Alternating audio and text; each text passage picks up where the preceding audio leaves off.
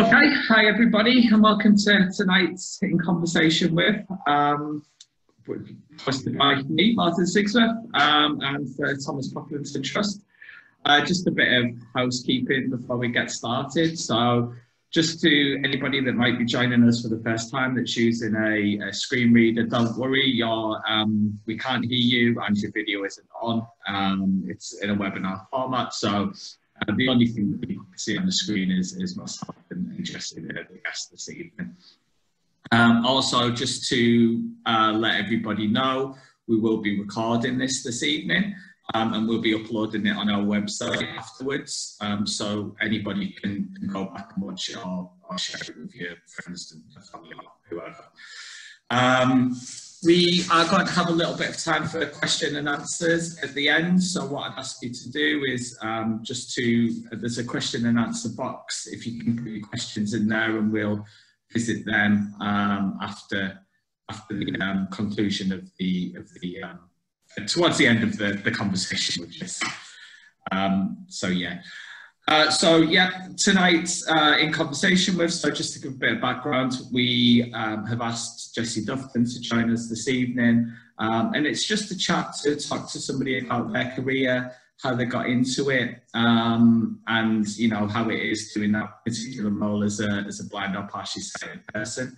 One of the things that we kind of get asked a lot is to say more about the jobs which blind and partially sighted people do and how they do them, and this seems like a really good opportunity to do that. So without further ado, I'll just ask you, Jesse, if you could just give a quick introduction, please. Sure. So I'm Jesse Dufton, probably best known for appearing in Climbing Blind, the film on BBC4 recently, but we're not really going to be talking that much about climbing today. We're going to talk about work. So work-wise, I work for a company called Intelligent Energy that make hydrogen fuel cells, and I look after their patent portfolio for them. Cool, that's great. Thanks very much. So I think we'll get started, and I've got to be honest, I looked this up today. So can you just tell us what a patent engineer does? Like what is that job, and you know, what does day-to-day look like for you? Yeah, sure. So everyone always asks me, like, oh, what do you do? And my title is Principal Patent Engineer, and I realise that means nothing to most people. So essentially what it is I work for a tech company, as I said, and the company, we make these hydrogen fuel cells. So it's like a bleeding edge piece of technology. And obviously we've got to protect that investment that we're making in this new technology somehow. And there's various different forms of intellectual property rights that you can get. And one of those is patents. So you might have heard of those. My role is essentially to be the bridge between the engineers who are doing the work, designing the fuel cells and optimizing them, and the patent attorneys. And a patent attorney is a specialized type of lawyer that specializes in getting these patents granted. So patents, you have to have a formalized application procedure where you apply to the patent office with your new piece of technology and say, please, could I have a patent for this? So my role is essentially kind of, on the one hand, being the bridge between the engineers and the attorneys when we're drafting something new. And then on the other hand, looking after the portfolio of patents. So kind of managing which ones we're going to continue with, which ones we're going to let go, and kind of balancing that so we've got a really strong intellectual property portfolio. Basically. Okay. Yeah, it sounds really interesting, and I've got to be honest, that's the first person that I've ever spoke to that does that job. So you know, it does sound. It's pretty niche. Yeah, it's quite niche. Well, it is really niche. So, kind of, how did you get into that? So I first kind of became aware of patenting and intellectual property as part of my degree. So in my degree, I did like a placement year where I went out to Holland and worked for a company. And as part of the kind of placement, you had to do a little project where you found out about the company you were working for's intellectual property, like strategy. They patent things? Did they keep things as trade secrets? how did they do that? And I was lucky enough to talk to someone who was essentially doing the role I'm doing now, and they explained to me all about the patenting system and you know, how it works. And it's something I'd never even really considered before. But what I found was it's really interesting. Like, I find that it's a really complicated system that you've got to understand really in massive detail to be able to understand what the optimum solution for a given situation is. So that's when I first became aware of it. And then, so that was in the third year of my undergrad. And then obviously I finished my undergrad, did my PhD, and then it was only after I left university that I, you know, tried to get into the IP profession. Yeah. So what was that kind of, you know, how was that kind of post graduation and finding your first job? Was it, you know, was it challenging? Was it fairly straightforward? Did you have a lot of rejections? Reasonably challenging. So IP is a very, very competitive area. It's very interesting and it's very well rewarded. But the flip side is that the entry requirements are very high. So it was quite hard to initially kind of get that first toe in the door. And I, after I finished my PhD, I went and worked for a small energy company. And I went and did a little mini pupillage for an IP barrister to kind of get some experience. And those pieces of experience enabled me to get like a place in my current role. And I started on their graduate scheme and went through there and kind of worked my way through. And then at the end of my graduate scheme, I joined the IP department internally. And then, got from there, got training in IP, and went on to work in that department. Was it fairly? How was the kind of going through the graduate, you know, that kind of whole process? Because they're super competitive a lot of the time, aren't they? And it's a lot of kind of things like that. So. I mean, they are competitive. I think the thing that stood me in good stead was that I had a technical degree and a PhD in the right technical area. So my undergrad was in chemistry, and then I did a PhD in materials chemistry, looking at like solar cell materials. And while solar cells and fuel cells aren't, you know, directly, you know, they're not the same, there are some commonalities there. So having a clean energy PhD and, you know, experience at a clean energy company before I was applying for my current job, that's really stood me in good stead, I think, and that enabled me to kind of stand out. Yeah. It's kind of it's a really like kind of great achievement to get through that process.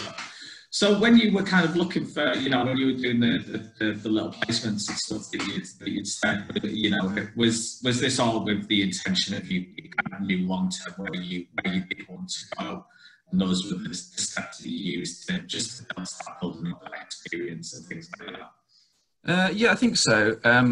So I knew that I wanted two things. I wanted a job in intellectual property because I find it really interesting.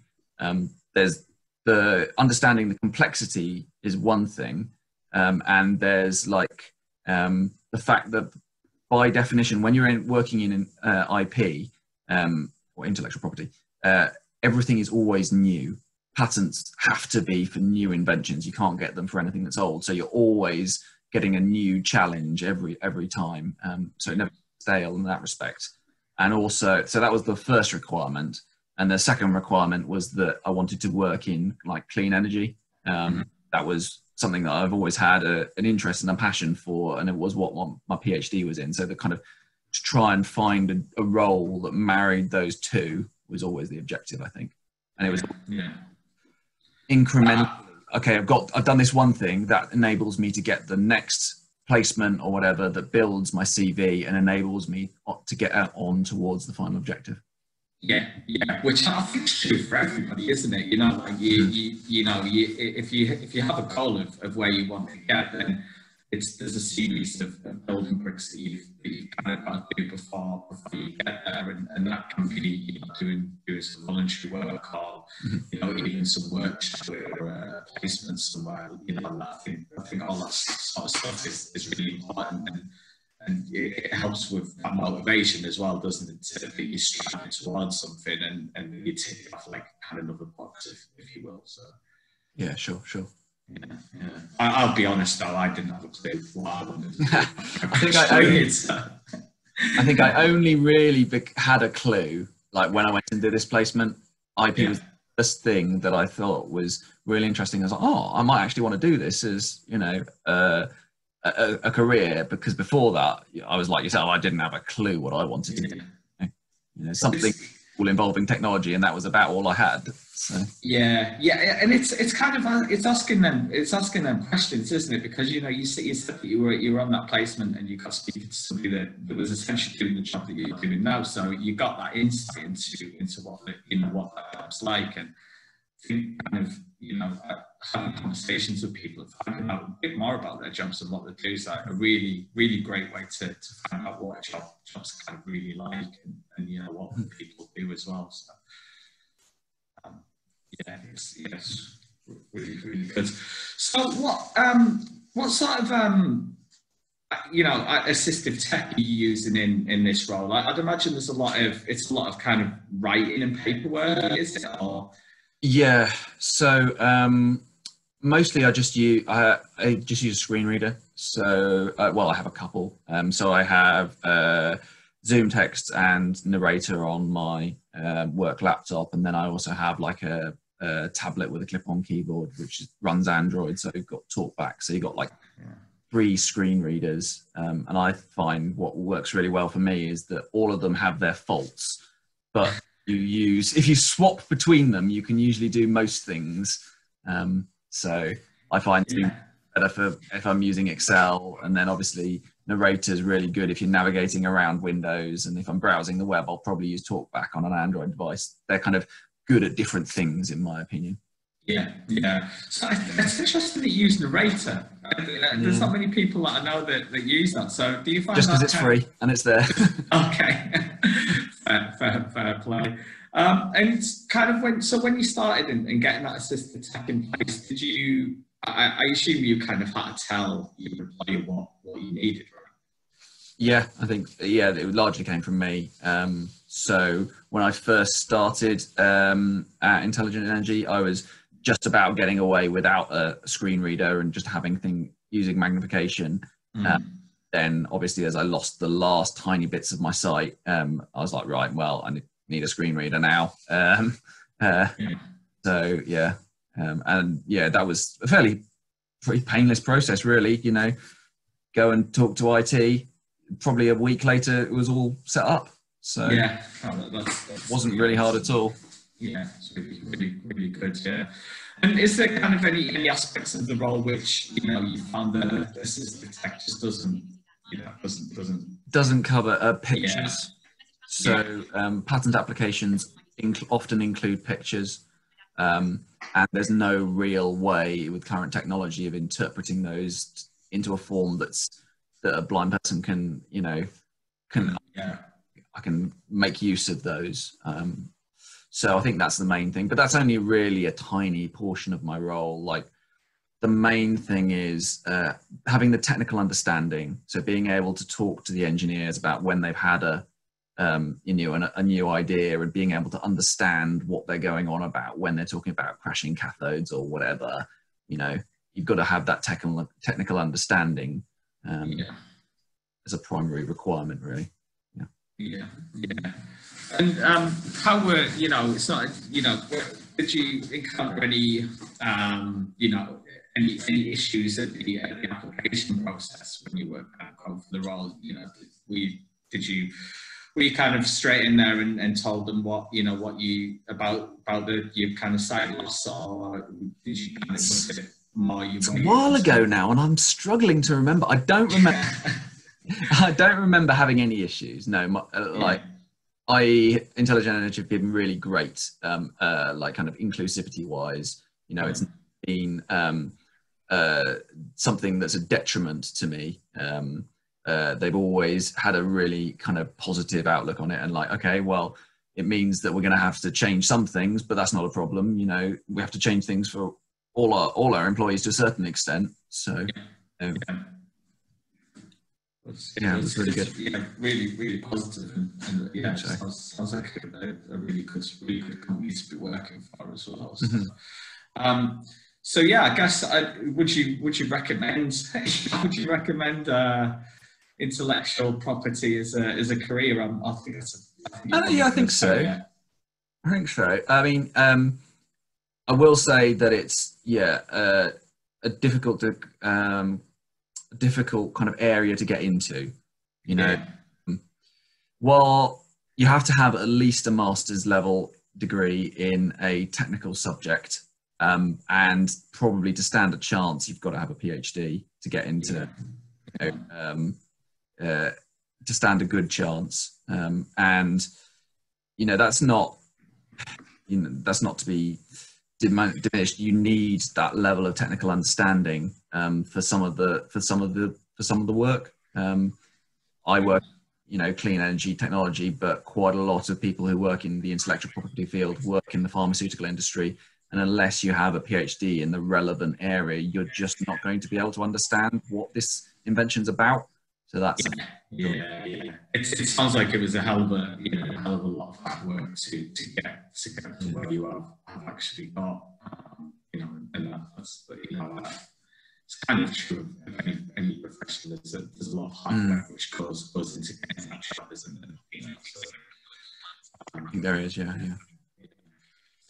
So like just looking at, you know, you've done a PhD in uni and stuff. How you know, how was that experience? How was uni like? You know, was that kind of as straightforward as kind of work's been, or different challenges? Yeah, I think it was certainly, I had more sight when I was at university than I do now. So now I basically have only light perception, so I don't have any useful sight. I can't read anything anymore, and I can't recognize pictures or anything like that. When I was at uni, yeah, my sight was terrible, but I was still just about able to read and get around on my own. I did chemistry as my undergrad, and I think the main thing that was challenging was all the lab work, going and kind of, you know, measuring chemicals, doing reactions, stuff like that. That was a bit tricky, but I'm very proud of the fact that of my group of friends, I was not the one that got the nickname Mr. Smashy Smashy in the lab. That went to someone else, because the glassware he broke was just unbelievable.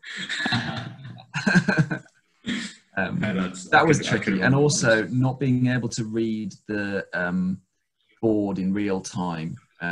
So I would get copies of kind of lecture notes after the fact. That's not as easy as if you were able to see the board while the lecturer was explaining things, and you could kind of, oh yeah. And I think that is something that people who are at university now have got a definite advantage, because so much more of the learning is digitized. I mean, it's not just some guy scribbling on a chalkboard at the front of the room, which you have to write down. You'll have, you know, PowerPoint slides that you can get in advance, so you can, you know, follow along as the lecture's going. So what sort of adjustments did you make to be able to, you know, to do all the lab stuff? I imagine that again, like, you know, like we said with work, you were the one that had come up with these solutions, right? So they were kind enough to give me a minder, as it were for the stuff. So yeah, that was helpful. But also things like most of the things you can get around. So if you're measuring a liquid, and if it's water, for example, then you know the density of it, and you can just weigh it rather than measure the volume. So you can do stuff like that. But yeah, there was some things where a helper was helpful. But the other thing was that I stopped doing lab work as soon as I possibly could. as soon as I had the option to, I started doing computational chemistry, which is where you build a computer simulation of the molecule or the reaction, you know, and it's a desk job, and you're not having to measure out these chemicals that if you spill them over yourself are going to cause you to have cancer or whatever. Something to get out of quite quickly in my yeah, that's I blame you for getting out of that, to be honest. Yeah, it sounds terrible. I only set a few things on fire, it was fine. So the kind of, I guess being away from the lab, that kind of make everything a bit easier, and you know, you were able to kind of complete your studies. Yeah, exactly. So were you kind of using assistive tech then as well? Yeah, so it was in my undergrad I was using like kind of magnification software, and then it was in the first year of my PhD really where I stopped being able to read and had to make the switch to text-to-speech software, and that was quite interesting because we were running like Linux system, so you didn't have any of the standard, you know, accessible packages available. There was a thing called Jovi, which is a tiny little program that runs on Linux. That was my kind of first introduction to screen reading software, but it helped me get through. So yeah, did its purpose. Was that quite tough then? You know, like being kind of, you know, halfway through studies, and then you're starting to get worse. Like, you know, that must have been quite challenging kind of time.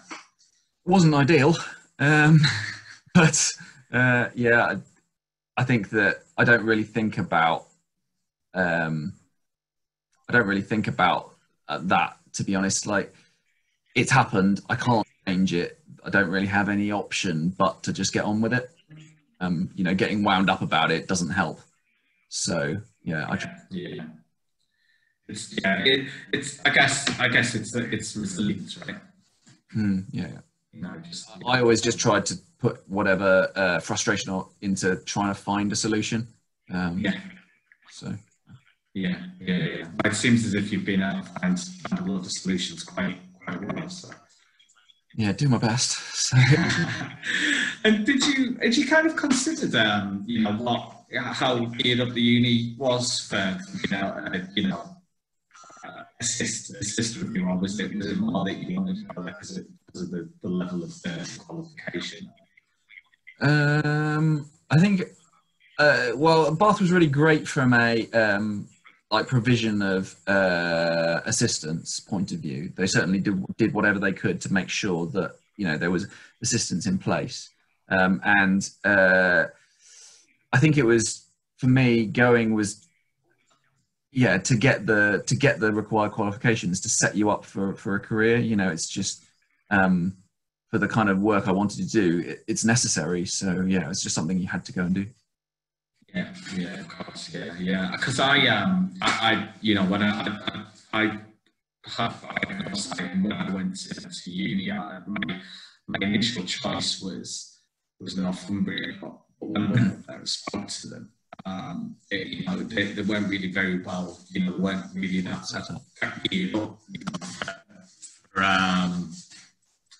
for disabled students at that point. You know, we're talking early 2000s here, so quite a while ago. And yeah, that completely changed my decision, because I then went to visit Leeds Met University, and you know, they were just so on the ball with everything, and you know, just kind of, you know, I'd gone through school and then had to go through college, and you know, being the expert and knowing exactly what I needed, and you know, organising people to get my work braille for me and things like that. So I think that I was a bit like, in uni, I just want that all to be sorted, and not really have to think about it anymore. So I don't think it actually formed that big a part of my decision-making process on which uni to go to. If I'm honest, I think the fact that it was a campus uni and the fact that the sports facilities were excellent and the course was excellent, those three things are probably what made the major things that contributed to my decision. Well, yeah, I'm not going to lie. I also, I'm saying that was the main decision. There was the Halls of Presidents had a bar right next to it, which kind of stopped me as well. Not going to lie. But yeah, it was. But even that, that was quite funny because when I visited, it was the kind of assumed that I'd want to be in in accommodation where. Which was on campus, and the admissions officer, she was like, I don't think you do actually want to be on there. She's like, well, that's all postgrad. She's like, where you want to be is in this hall, see, because that's where all the first years are, and that's where the parties are and stuff. Like, yeah, that's exactly what I want. I don't care that it's like a couple of miles away and I'm going to have to get a bus. Like it was, yes, it was kind of, it was, even though it was really well geared up, they didn't really kind of, they didn't think that they knew what was best for me, but somebody else was like, I don't think you want to do that, mate. So, so I was doing a PhD though. Was that tough or? Yeah, I mean, it's not easy. I think it's the big thing is like kind of setting your own work, because it's a lot less directed. Whereas undergrad, you get lectures and you get coursework and then you have exams, and it's quite clear if you do A leads to B leads to C. Whereas in the PhD, it's more self-directed, and learning about going and searching literature, reading papers, stuff like that. That was a kind of quite a big change. I think that, it's kind of also figuring out how to use accessibility tools on Linux and stuff. And I had to do a reasonable amount of kind of coding in Bash, which is a scripting language. So working out how to do that, I think, were the big things in my PhD that were kind of tricky. And also, the level of understanding that you need is kind of the next level up. So I used a thing called density functional theory for my PhD, which is quite hard to understand. And I remember certainly for the first year, trying to bend my brain around how this thing actually worked was probably the main challenge. Yeah. Did you ever feel like giving up? I don't think so, no. I got quite annoyed with it, and was quite happy when it was all done and dusted. If I'm honest, because like you work on this thing for 3 odd years or whatever, and then it's handed in, and there's a big sense of relief, and then do the Viva. But I do have to say that it's probably like the most anticlimactic thing ever. You get you come out your Viva and you're like, yes, that's it. Oh, I'm a doctor now, and I can change my bank cards. No, but it's, you're like, I didn't expect to be this massive party, and it's really underwhelming. So. I know, like other friends of the PhDs, it just sounds like the hardest kind of few years that you can kind of go through, and when you've got as you say, when you've got them. You've then got to learn, how to do all the accessible, how to make it all accessible as well. It's like another layer, isn't it, on top of something which is already difficult, and you kind of having to learn. I mean, the good thing about a PhD is that it's set by you pick what the topic is going to. Well, obviously, someone picks what the topic is going to be, and I don't do. This is a big piece of advice to anyone thinking about doing a PhD. Don't do it unless you're interested in it. Mine was really interesting, and obviously that really helps. But if you're interested in it, it will just be this massive uphill battle. So, yeah, and kind of like just going back to work as well. Like what if it's somebody that is maybe hasn't got work at the moment. Like what kind of advice would you give to them people? So I think that I'd probably say. Try and work out what it is you'd like to do, if and then try and map out like kind of what experience and skills you're going to need to give yourself, the best possible chance of getting that role. You've got to make sure that you can really stand out, and if that means going and doing some work experiences, I mentioned earlier I went and did this mini pupillage. It's a a way of just getting some experience, so you know that A, that is the area you want to work in, and B, when you do get into interview, you've got something to talk about. That would be, and if you don't necessarily know what you want to do, I would say think about what areas are kind of in demand. You know, so at work, for example, we always need more electrical engineers. Always, there's a real shortage. So kind of think about, you know, what the market needs and whether or not one of those roles is something you might be interested in. I don't think there's much point in going and doing a role where, you know, there's not some job prospects for coming out of it. Yeah, absolutely. I think that kind of having something to talk about interviews is really important as well. And you know, it's also the case if you've got if you've got gaps on your CV because you haven't been working for a couple of years. You know, if you can show that you've been going and kind of learning new skills and getting different experience, you know, that employers do look on that, you know, favourably. I think, you know, would you agree with that? I mean, there's so many things you can just do without any formal training now, just off the internet. You know, you can go and learn Python on the internet, for example. That's a really useful skill. And it was something that is the perfect sort of thing to fill those gaps in your CV. If you go and start, you know, taking some online courses in, you know, Python or something like that, then it will really stand you in good stead. Python is a programming language, in case anyone doesn't know. Yeah. I think if anybody, on that note, actually, there's, I imagine that this question might come up and it'll be about kind of learning coding if you can't see. And there's actually a really great resource online called freecodecamp.org.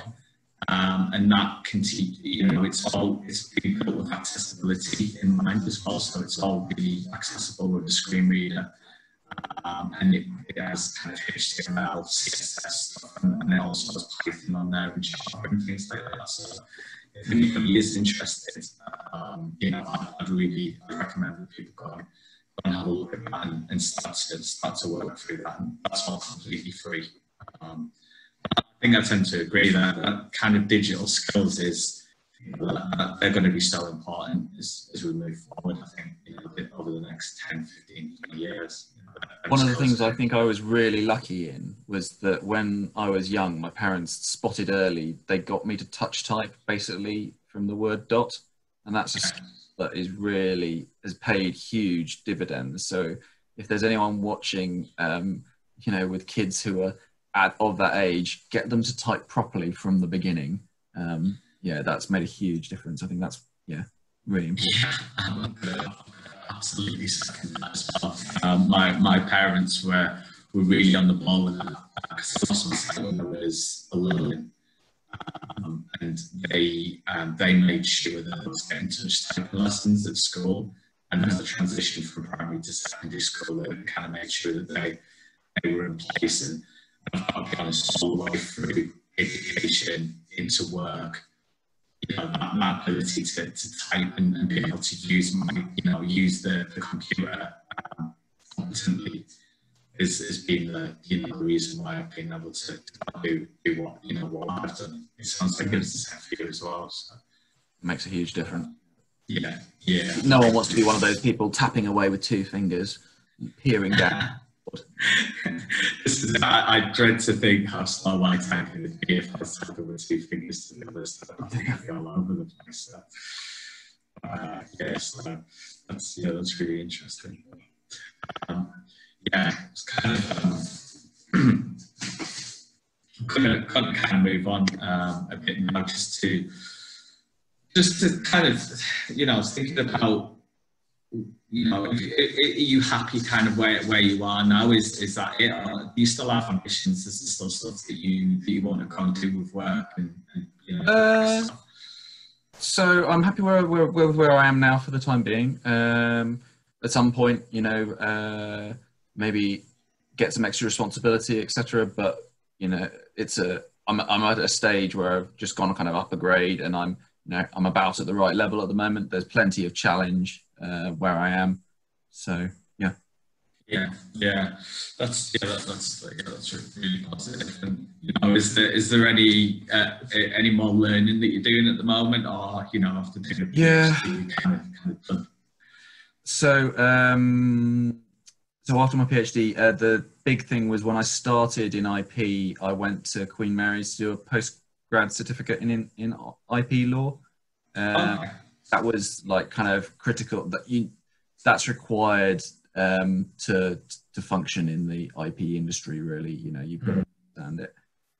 So there are some more kind of professional training on courses on like portfolio management that I've kind of got my eye on for CPD in the future. So I'll probably do those at some point. But once you get to a certain level, you kind of have to, it's quite hard to fit the CPD in because, you've got a load of other responsibilities and stuff. So yeah, it's always a challenge, isn't it? Yeah. Time and stuff like that. So yeah, absolutely. But it sounds like it's going really well. So was it a promotion that you got recently then? Yeah, a year and a bit ago. So last year went up to principal.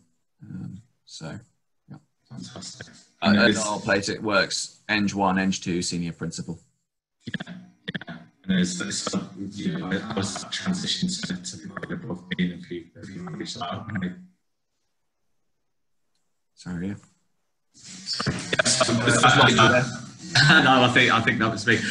Was that kind of transition up to the next grades kind of fairly smooth then? Yeah, I think so. It helps to kind of have a plan and work out what your development needs are. And with HR and my boss, we've sat down and planned that out and worked out what going up to the next grade looks like. So because I went up last year, I'm going to be in grade for a little while now, and then in a couple of years we'll look about what does the next grade, what will the requirements of the next grade look like, and take it from there, really. Yeah. No, that's really great. So, I'm kind of going to move on to the climbing as well. Because, just because, it was part of the promotion, and I actually think it's, I'm interested as well, and I'm sure other people are. So, I you might disagree with me, but I think that, I imagine that climbing requires quite a lot of resilience and quite a lot of planning, and that's stuff which you've kind of put into your career and your education as well. So. Yeah, I think there's definitely some commonality in like your mental approach. Climbing is hard, right? So you've got to be able to, deal with the adversity that it sometimes presents you with. That's certainly kind of a bit of a theme. I think when in 2017 we went on an expedition to Greenland, and the average daytime temperature was -15 down to like -30 overnight. Camping on the glacier for a month, it takes a certain level of kind of, shall we say, grit or bloody mindedness to suck that up. So yeah, I'm sure if you're having to cope with that, then trying to figure out how to make something, how to make your assistive tech work in Linux is kind of small fry, I guess, in comparisons. I guess that you get used to problem solving. There's almost always a solution. It's just about finding it. Yeah, and that's true of life, isn't it? I think there's always a solution, and as blind people, you're always looking at a way that you might do it differently to somebody who's said it. I've never problem solving in that way to think, okay, there's this that I've got to do, and this I'll do it that way, but there's no way that I can do it that way. So how does it work for me? So. But can you tell me a bit about how do you climb if you can't see? Because it looks terrifying. So that's quite a difficult question to answer. So the first thing to say is there's loads of different forms of climbing. Climbing is a bit like cycling, where in the velodrome you've got the team pursuit, the Kira, and all these different disciplines. Climbing's the same. So the big split you've got, first of all, is climbing on a climbing wall, like an artificial climbing wall, or that's the big kind of division first off.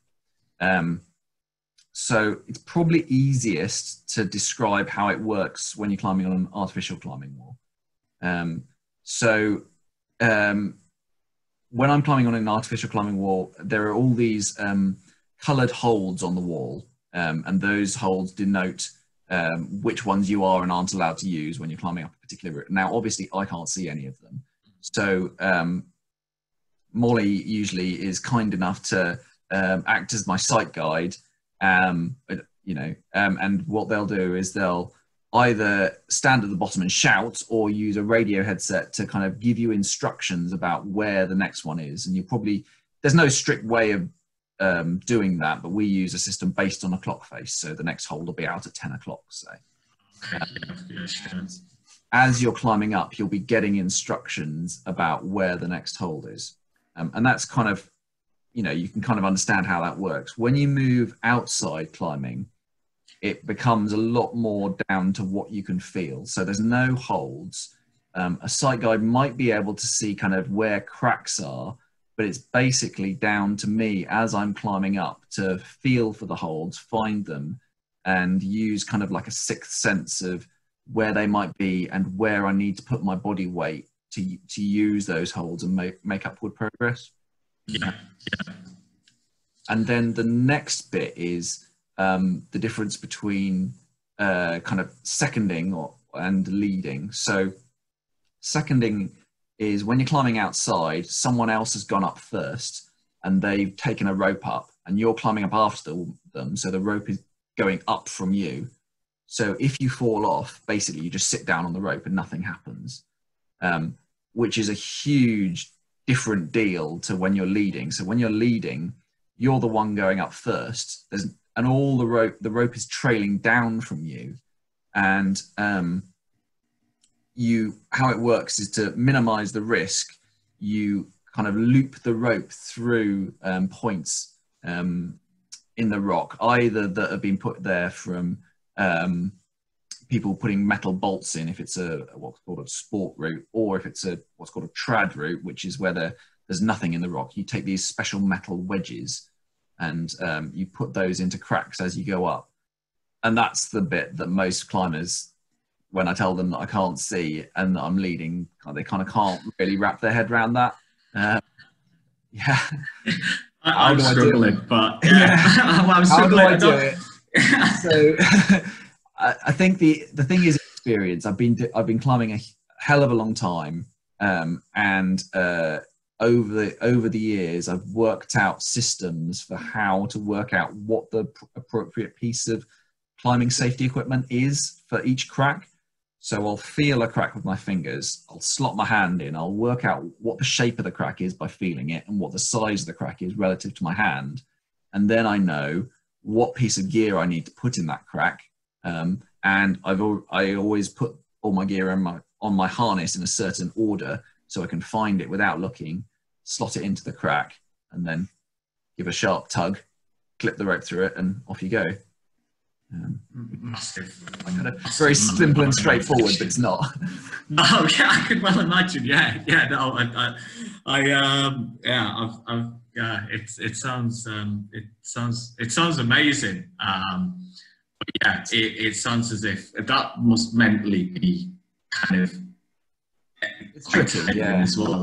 Like keeping calm is hard. Yeah. So the thing I think I enjoy about climbing is it kind of presents you with three challenges simultaneously. There's the first aspect, which is the physical. Am I physically strong enough to pull up on this small hold? And then there's the second aspect, which is the skill of all the rope work and placing the gear to minimize the risk. You can't eliminate it completely, but you minimize the risk. And then the third aspect is the psychological, that when you're climbing high above your last piece of gear, and you know that if you were to fall off, the consequences would be serious. How do you have the mental calmness to stop shaking and to push on through and to remain efficient when you're at the most dangerous part? So if I'm climbing and I manage to do all of those three things well, that's what you get the satisfaction from, I think. Yeah. And I'm right in believing that you've kind of led is it the old man of High, which is again I'd not heard of it until a couple of months ago. I googled it, and again, that just sounds like it's pretty awesome. Maybe you can explain it, explain what explain what that is, because. So the Old Man of Hoy is a sea stack, which is basically a freestanding pillar of rock that comes straight up out the sea. It's 137 meters tall, which I think is about twice the height of Big Ben, something like that. It's basically this big rock tower. It gets a climbing grade, which it's E1, which is pretty hard. It stands for Extreme 1. It overhangs on every side. There's no easy way to get to the top. The thing that makes it even harder if you're blind is that because it's a tower, your sight guide can't see you all the time. So there's some sections of it where Molly's on one face of the tower and I climb sideways around the corner onto the other face, and there's no direct line of sight between me and her, so she can't give me any instructions. Pretty exciting. Molly's your partner, right? Yeah, Molly's my partner. That adds a whole new level to a relationship, doesn't it? and if all that wasn't bad enough, it's dominated by fulmars, these massive seagulls that have a habit of vomiting on you if you get too close. It's an adventure. So you led it and done it right, smashed it. Yeah, smashed it. Yeah, that's really, really, really impressive. So how did you get into climbing? So I like to joke that I didn't really have a choice. Part of the mountain rescue team in the Lake District when I was little, and he took me climbing basically as soon as I could walk. I climbed my first route when I was 2, and I led my first route when I was 11. So it's something that I've always done. Yeah. And I learned when my sight was still terrible. Like I was born partially sighted, so I've never see. One of the funniest is that I was in my 20s before I realized that sighted climbers plan their sequence. Because I was born sighted, I never realized what sighted climbers do is they'll stand at the bottom of the cliff and they'll look up and they'll see all the holds and they'll work out in advance what sequence they're going to use them in. And that never occurred to me that people's eyesight might be good enough to do that. I was like, oh, wow. I was going to ask that actually, if there was any planning that went into before you start doing a route, I guess that's impossible for you to do unless does Molly kind of go well. Molly will look at the route and see. It's really kind of when you're climbing indoors and the holds are these brightly coloured blobs screwed on, quite straightforward. When it's outdoors, it's a lot less so. But the harder the climb is, the more critical the sequence in which you use the holds becomes. On the easy climbs, there could be multiple ways that you can do it. You could use A, then B, then C, or A, then C, then B. But when it gets harder, there's basically only one way of doing it, and you've got to get it right first time. So you've also got to work out the correct sequence for your body type. So I'm 6'1", 185 centimeters. Molly's 5'6". So she's got to work out, if there's going to be things where I'm going to have to use a different hold because I would be too crunched up, or if because of my extra reach, it means I can reach a hold sooner than she would be able to. So she's kind of like mapping two people's climbs, and yours to this extent. Yeah. That's great teamwork. Really great teamwork. So, that's fantastic. Would you say the Old Man of High is that the best climb that you've ever done, or is there any others? It's certainly up there. Yeah. So what other ones kind of stand out? It's a well-known route. It's kind of pretty famous. Because it's up in the middle of nowhere, up at in the Orkney archipelagos. It's pretty famous. There's some other ones. I mean, I mentioned earlier that we'd been to Greenland, and when we were in Greenland, we got some first ascents, which means we were the first people to ever climb mountains. Yeah. That's pretty special, you know. And then there are a host of classic routes that I've really enjoyed. I think for me, whether or not I enjoy it depends in large part on how well I think I climbed the route. If I made a shivering epic but still got up it, that's not as enjoyable if I as if I cruised it, basically. yeah. You like the challenge. Yeah. So I mean, last weekend I led a route called Left Unconquerable at Stanage, which is kind of regarded as a bit of a classic, and I did that really well. So I'm really kind of quite pleased with that. You know, I didn't have any points where I went up and went down again and kind of got a bit scared. Basically, just kind of smashed it out. So yeah, I was really pleased with that. That's the ones that, when you do it like that, that gives you the most satisfaction. If you kind of mess it up a bit but kind of get away with it, it leaves a bit of a bitter taste in your mouth. I don't think it would for me. I'd be like, yes, got another one chalked off. So yeah. Okay, I'm going to see just kind of quick time check, and I'm going to ask Penny if we've received any questions. Yeah, we've got a few questions that have been coming in. So there's one from Alex saying, do you think your mental calmness from climbing has helped you in your career? I think so. I think probably the big thing is when you do go for interviews, being able to calm yourself down and give a good account of yourself in those situations. You know, interviews, exams and vivas, those are the kind of the high pressure situations that if you're able to stay calm for those, you'll do better than if you're flapping. Of course, yeah. And another anonymous attendee said, how do you find other work and climbing colleagues treat you?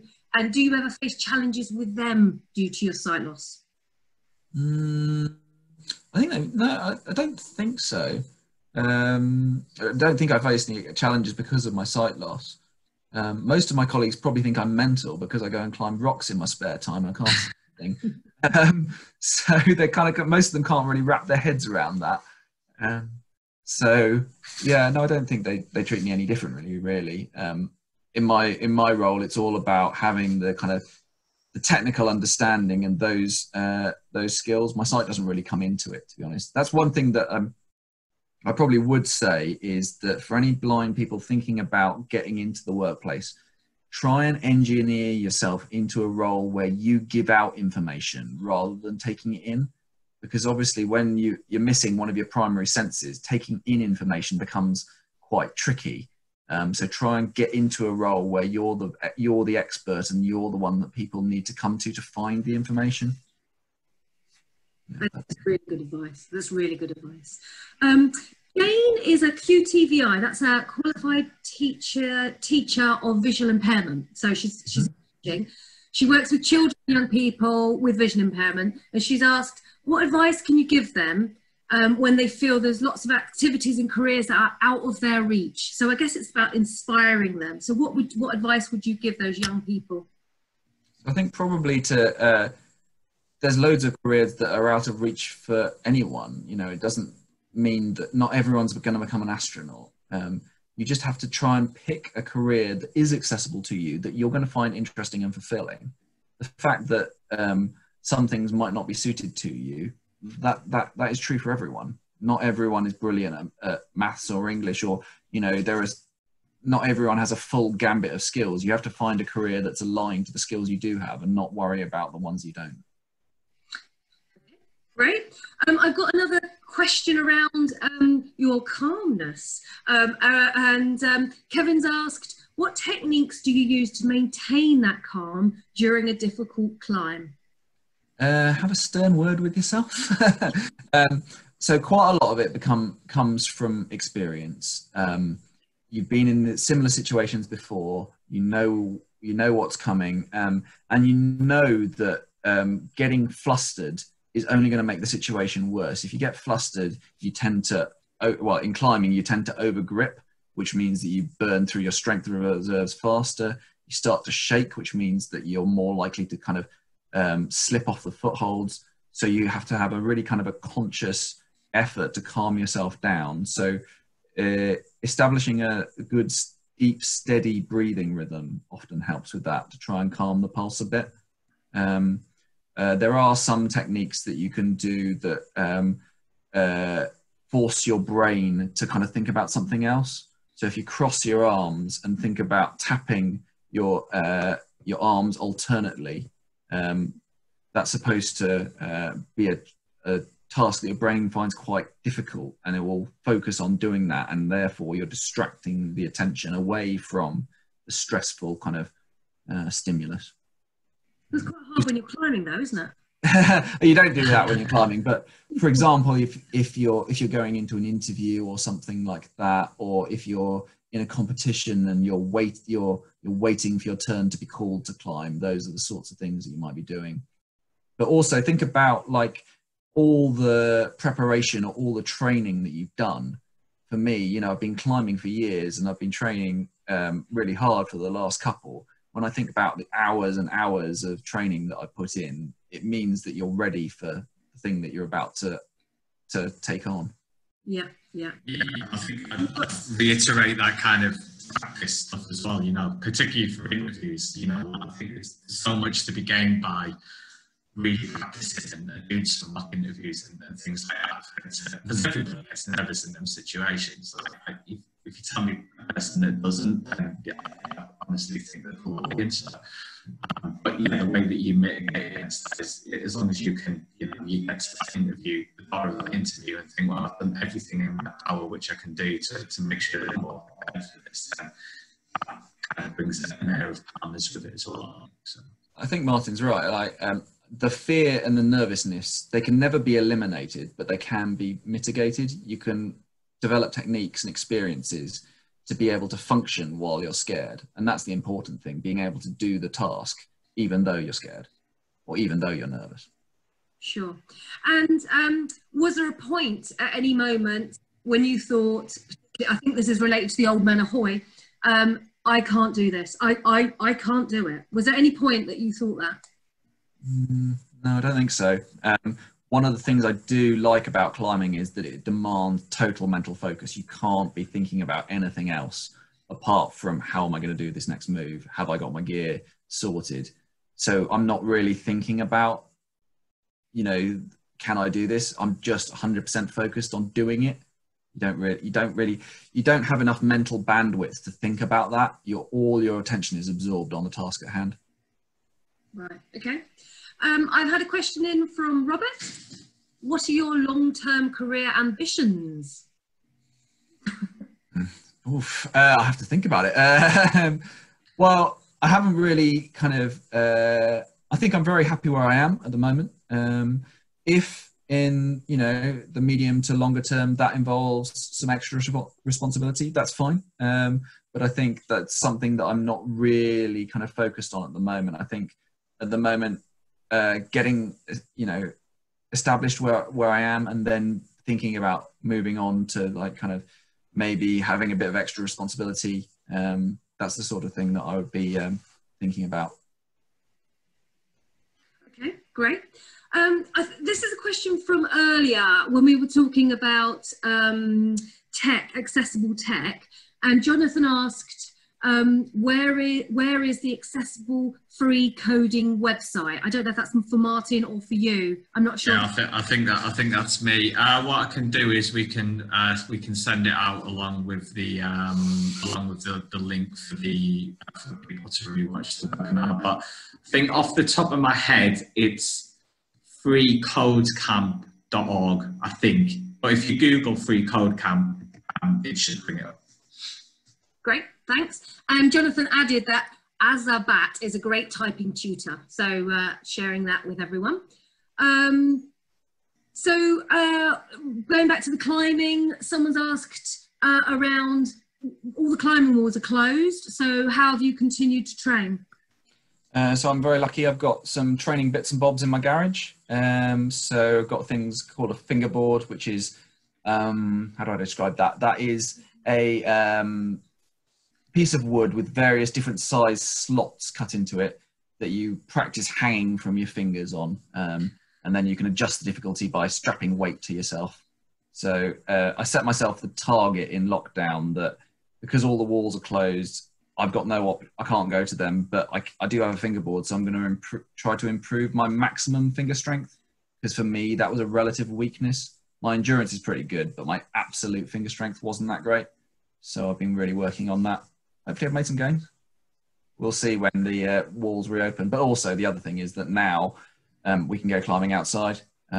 So we've been going on day trips to the peak, up to the Peak District, and got quite a lot of routes done, which has been great. Right. So Katie's asked, do you have any tech challenges with work computer systems? I don't know if that's work computer systems. Do you have any tech challenges with work computer systems? Don't think so particularly. Some of the outdated pieces of software aren't great. So the holiday booking management system that we have at work is, I don't know, written in the 1980s or something. It's awful. But I think that's the only one, and you know, I don't need to use that very often, you know. So on a day-to-day basis, no, I don't think so. Okay. And Valentine has asked what your diagnosis is. I don't know if if that relates to your eye condition. Yeah. So I have retinitis pigmentosa. More specifically, I have an error in my CRB1 gene. So what that means is the retinas, the light-sensitive cells at the back of my eye, are slowly degrading. So the structural proteins that act as a bit like a scaffold to hold the back of the retina haven't formed properly. So over time, it's all kind of crumbling into little breadcrumbs. Okay. Well, it's gone 6 o'clock. We've answered most of the questions. For those that we didn't manage to get to, any outstanding questions we can put on the website. But I guess as it's gone 6, it's probably time to close the session. Yeah, I guess just to say, like, thank you very much, Jesse, for joining us tonight. I've found it really interesting hearing about the job and how you got there, and you know, the kind of resilience that you know had throughout that whole process, and having that goal and achieving it. I think it's really impressive, and you know, I think you should give a lot of credit to yourself. But yeah, no, thanks very much for joining us.